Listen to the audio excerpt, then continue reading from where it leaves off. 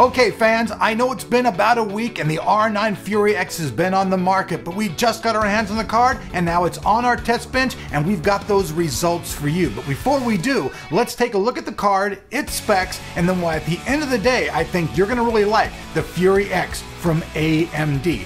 It's their latest flagship card, baby. Let's get deeper. Geared towards the enthusiast gamer crowd, the Fury X is the creme de la creme of AMD's new lineup. And although there is a bit of rebranding here and there, the end result is a new card that offers a lot of the old and a bit of new technology. Yes, the Fury X is based on older generation technology, but it has new technology infused in it, which makes it an all new card.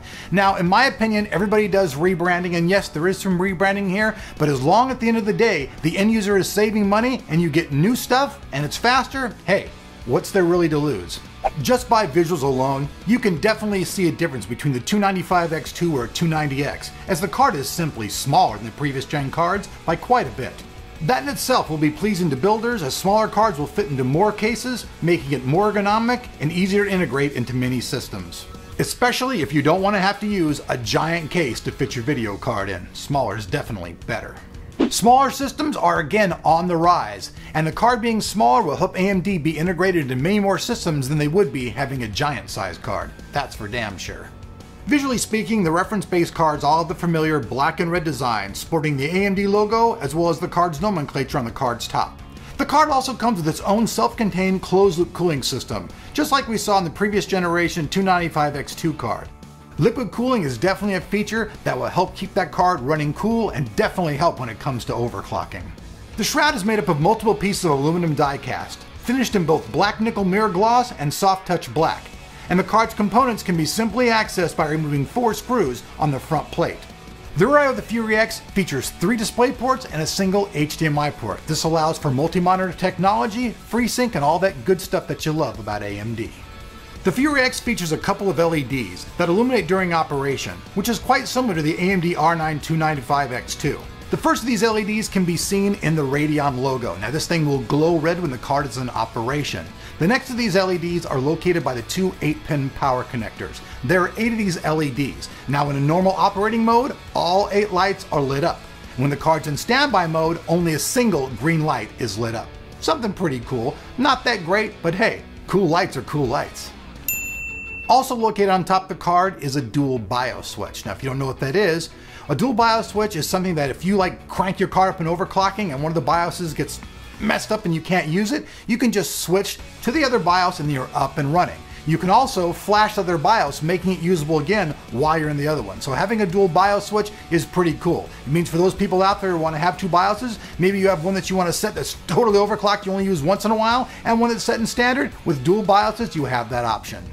So overall, visually speaking, the R9 Fury X is pretty cool looking. It's pretty simple, yet still elegant. Not too gaudy, but yet not ugly either. But hey, looks are only one thing. Now let's see what's inside the card powering your games.